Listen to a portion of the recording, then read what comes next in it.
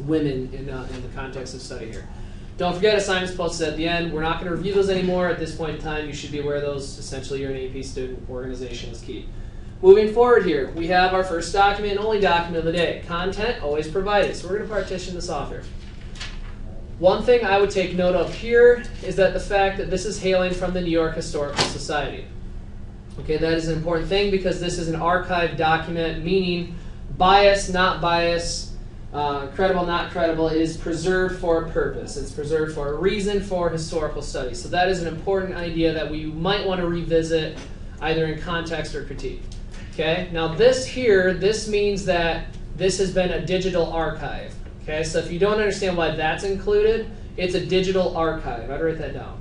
Okay, this is hailing from a source that is available for you all to peruse through at your will. That can be either be checked out from the Historical Society or purchased entirely. Any questions on that, sir? CD, is that like what? Is that what like? It's literally compact disc. Okay. Yeah. Yeah. Okay. Moving forward down here, woodcut. That's an important idea for content. Again, it's your 3 points wherever you want to go with this. I'm just going to show you all the different points you could have. There's a third. Okay. From the New Touch on Times, a daughter of liberty living in Marblehead. Okay. That's another point there. And then the year is another point. Any questions on content? Okay. Let's look at context. What do we have here for important messages that must be discussed, that could be defended in the source? Go ahead, sir. That the woodcut may be portrayed differently because it is a digital archive, like up here on the screen. Okay, so you're saying that the actual woodcut itself may appear slightly different because this is just a digital representation? Correct. Possibly. We're going to stick with the fact that it's a woodcut right now, though. Okay, so it's a woodcut, meaning what's the use of it? Printing press. Okay, so this is a component of propaganda, or it's an advertisement, if you will. So woodcut equals printing press, meaning the intent of this image is to be what? Presented. Presented multiple times, to be represented in the colonies, to society, for some purpose or another. All right. The idea here, we presented this. We're going to dip it in ink, stamp it, and get it to the people. All right. Woodcut is the first X equals important message here. Now, what's another one? Emphasizes military due to the hat, the colonial hat, and the gun, or the weapon. Okay, military. We have a few different icons of the military here.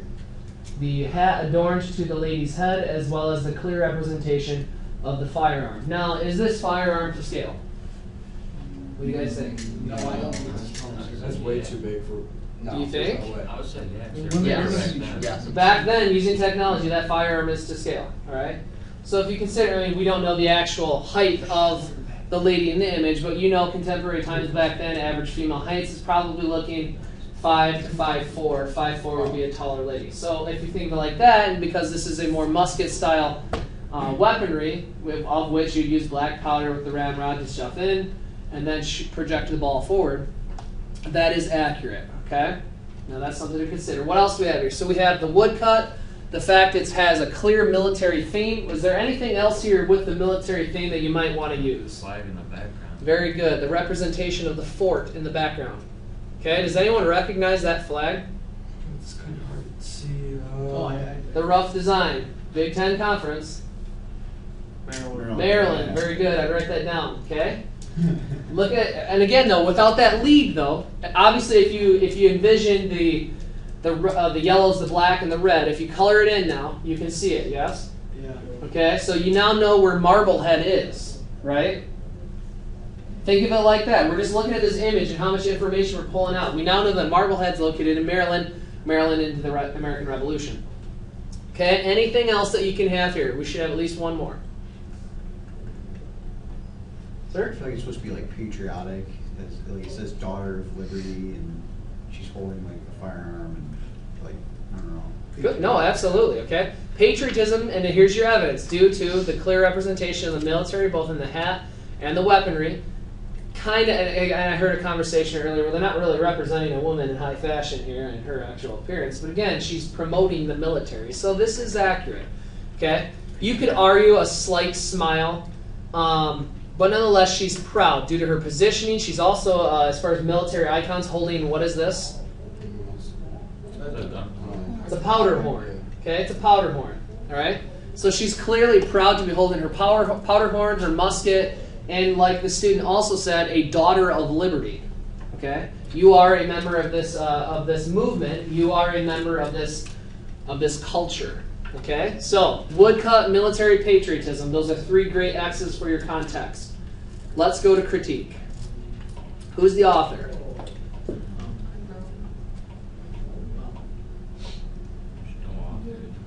No specific author as far as who carved it, but it is originally presented in that paper. Okay, so I'd write that down. No specific author, originally presented 1779 in the New Touch on the Times. And that would have been the print source that you all would be able to access in Maryland. Okay? So that being said, author credibility. Limited. We don't know the exact carver, but we know this has a clear purpose. Okay, you could consider this the rough draft of a political cartoon if you want to. Okay, as those would be reprinted, this would be the initial carving to be reprinted. Excellent. All right. Audience. Yes.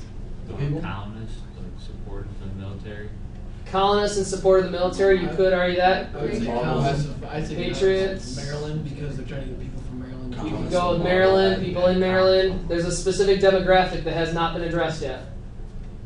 All of what you just said, but a more focused group. Women? Women, very good. Okay? Women, absolutely. Now here you could say women or female colonists in Maryland. Right? We already know the location. We've got to that point. The Daughters of Liberty. Okay? Obviously, it's expected that men serve in the military, but this is a representation of a female and what she can do for the war effort. Women, absolutely, that's your audience. If you do not have it down, it will be marked down because that is a focused group. Credibility of the source as a whole. Limited. Why? I'd say it's weird. New York Historical Society. Oh, yeah, that makes sense. Okay, you could go with pretty good here. It's been preserved in the New York Historical Society. All right. Is this biased? Can you really argue biased here, though? Is this saying that one thing or another? No, it's just an image saying you could do this, you could serve. So no real bias has been presented. Okay. If you want to say it's positive propaganda, sure, rally and support, but is that really propaganda? Usually when you attach propaganda to something, it's swaying a clear and defined opinion. There's no real opinion here. It's just saying you could serve, do your job. Okay? Any questions? Super, let's finish our war. Major military events of the war. Severe losses, Bunker Hill, we continue through Boston. That being said, other conflicts that we're looking at here, Long Island and Washington Heights. Now, entering this slide, we were, what's our record? Everyone remember? 3-1. We had our frontier. Okay, good. Right? Lord Howe, which is our British general, and again, on that pre-test that you guys took, the one that doesn't belong, General Howe, is British. Yeah. Okay? Relocated his center of operations to New York. Washington's forces attempted to drive the British out, defeated at Long Island and Washington Heights. What's our record now? 3-3. We're 500. Things aren't looking that great anymore. Okay? Moving forward. Defeated the Hessians at Trenton and the British at Princeton. Okay, yes, the location of the college. What's our record now? 5 Yeah? 5-3. 5-3. Okay? Who are the Hessians? Anyone? They're Germans. German They were bought. mercenaries. Absolutely. German mercenaries, soldiers for hire. Excellent. British devised a plan to divide the colonies. Now, here's their plan. This is what we're going to do to create absolute regional tensions. Burgoyne in Canada, St. Ledger in the Great Lakes region, Howe in the south. Okay? We'll organize in New York, but we're going to separate the colonies into 1, 2, 3 regions. Okay? We're going to create a multiple front war. Because we know that a united front, they could stand against us. There's a history there. We're 5-3. We're losing, technically. Okay? If we can create multiple fronts here, and that's something you want to write down, MF, multiple fronts, that's what we're looking at. With this little component here, we can win this war. Unfortunately, Howe's going to move south instead of north. St. Ledger was forced to retreat. So this plan does not work. All right? Nonetheless, Howe managed to capture Philadelphia and defeat Washington's forces at the battles of Brandywine and Germantown. What's our record? 6-30. Yeah, 6-1. Wait, no.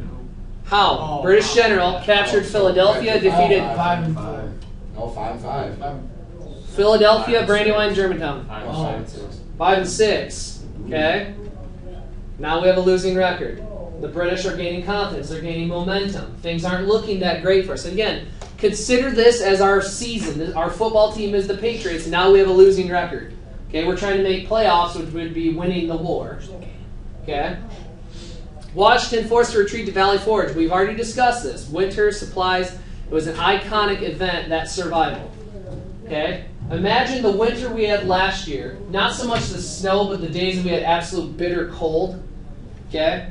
With what you have on, okay, first, this student right here, with what he has on, we'll say the hoodie, instead of it being a hoodie, would just be like a woolen jacket. He has boots on, but his feet are wet, which means what's going to happen? Frostbite. Okay, you're looking at an average of 15 to 20 degrees Fahrenheit outside in a cloth tent. Nice. And you're hungry. Why would you want to keep fighting? Okay, war weariness. It's a psychological issue, especially World War I in those trenches, okay, where you have all of that, plus artillery being launched in and rats everywhere. War weariness sets in. Why am I even here anymore? That's what we're trying to battle here, and Washington will do a great job keeping his people focused. Nonetheless, fortune came when Burgoyne's forces defeated at the Battle of Saratoga. What's our record? 6 and 6. We're back to 500.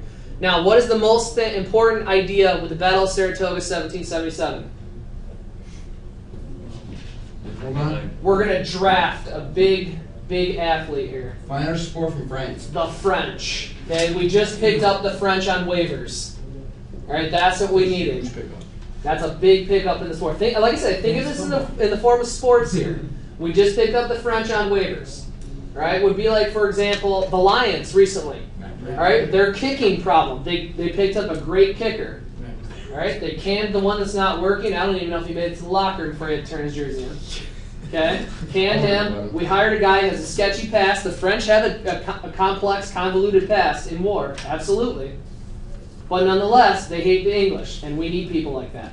Okay, moving forward here. Turning point of the war. Horatio Gates, more than just successful, he turned the tide. Again, this is where. When is the climax? When is the absolute pinnacle and important swaying momentum of this war is Saratoga, and that is one of the most important ideas of the American Revolution. Okay, still bitter about the French Indian War. We lost. We hate the British. We don't necessarily like the American colonists, but we all hate the British, and that works for them. Historians often speculate the result of war had they not become involved. Okay, had the French not become involved, what do you think is going to happen? We would have lost. We would have lost big time. Okay, that 6 and 6 record would have easily turned to 6 and 12, and then eventually just total surrender. All right, but nonetheless, surrendering Clinton replaced Howe. 1781, Americans halt his forces in the South. We're gonna argue that this is also a win. The halt of the expansion of Clinton's forces. What's our record? 7 and 6. Okay, now we're winning again. British Army of General Cornwallis command marched to Yorktown, coast of Virginia, protected by the Royal Navy. Unfortunately for Cornwallis, Lafayette and Admiral de Grasse, the flotilla is just going to dismantle in the maritime theater. What's our record now? 8 or no, 7. We've taken out their supply lines at the sea. Oh, 8 and 6. 8 and 6. Okay? This was a big one. And again, we don't have a navy. The French, though not a very impressive navy, have one already established. Okay? That was that huge pickup on waivers there. October 17th, 1781, with an appropriate titled song playing, the world turned upside down, Cornwallis surrenders at Yorktown, which will be the final. We win 9 and 6. Okay? Think of it like that. The overall record, if you put this in perspective of sports, considering major battles, obviously there were many, many others, but major battles, we win 9 to 6. Okay? Any questions? Patriots win. Super Bowl. Colts goes 15-1. Okay. Treaty of Paris. Working directly with the French to bring about suitable resolution, Ben Franklin and many others sent to Paris. Now, look at some of the demands here. Where are French motives? Again, why did they become involved? Because they have a few things they want in Europe. All right, Britain lost. They can't defend a lot of things. They're stressed. They tax their people to the end of the earth, funding a war that they didn't win. Things that they are going to want. September of 1783, British and American delegates reach an agreement, effective. Here's what we have. January 14th, 1783, Treaty of Paris finally put together. Here's what we have as far as the terms. Okay, again, the terms. The declaration of war is just a statement to the world we're going to war. But this is an absolute contract, if you will. Okay? Like the Treaty of Versailles. This is a contract. Britain recognized the independence. That's what we wanted most, first and foremost. Number one, taken care of. Boundaries of the new nation established. North of the Canadian border, along the Great Lakes, west of the Mississippi River, south of Florida. Okay? So if you can imagine, I don't have a U.S. map up in here.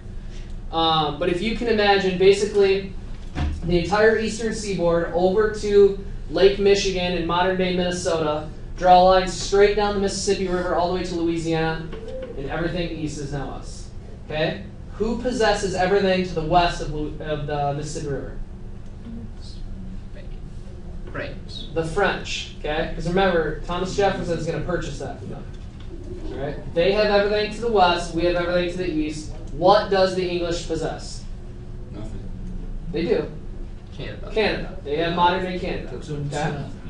So, in essence, like you said, they don't. They have Canada. And again, there are multiple people from all across the nation. Canada is an excellent country. Okay. American fishing ships given unlimited access to the waters of Newfoundland. Anyone know where that's at? Canada. Canada. Okay.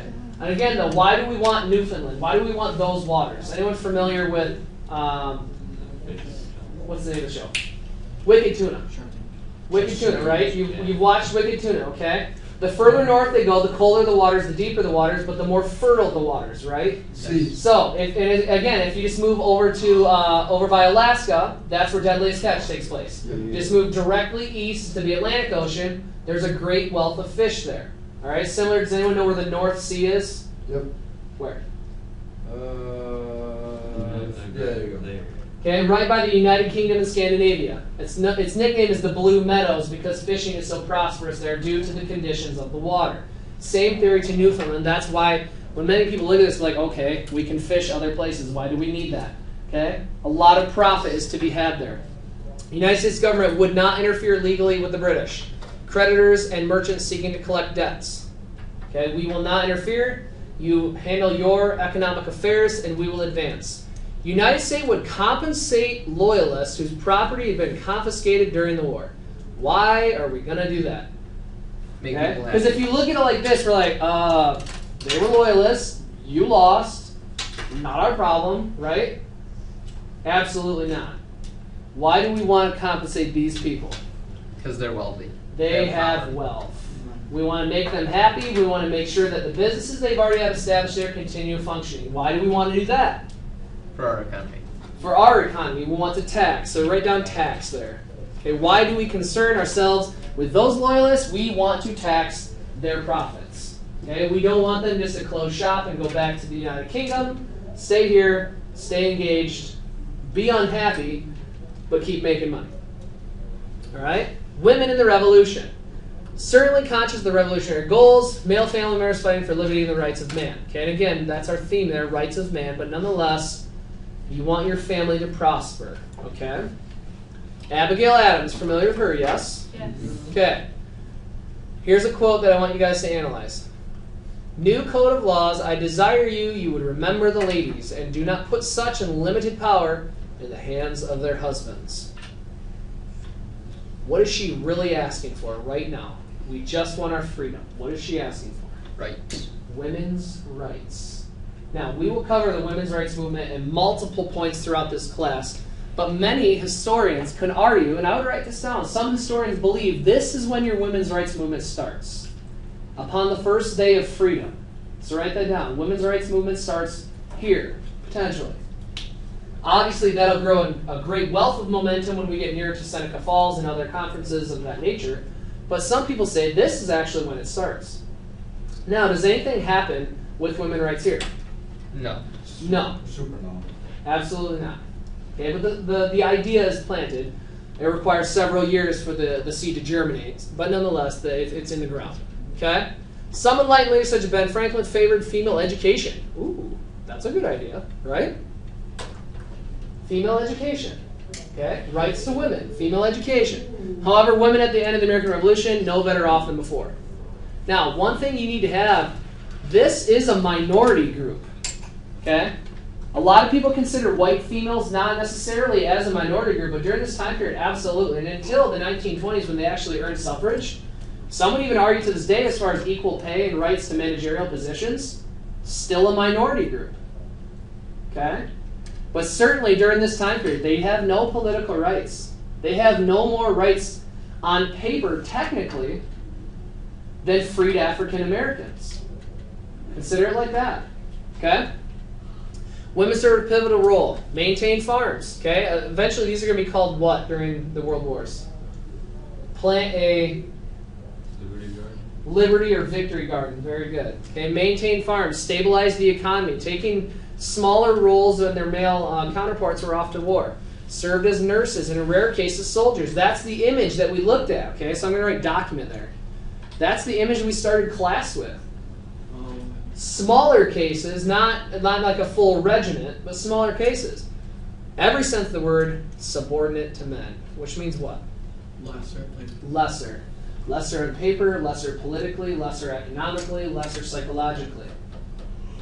All right. So, ladies, when you are able to vote, please vote.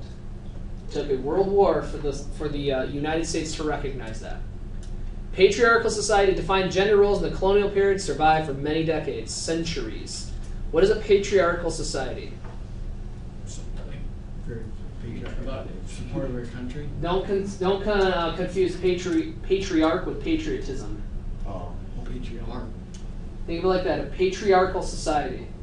Does anyone know who the patriarch of your family is? Your dad, or the eldest male. Okay, if I spun it like this, a matriarchal society means it's primarily driven by what? Women. Women. This is a society driven by men.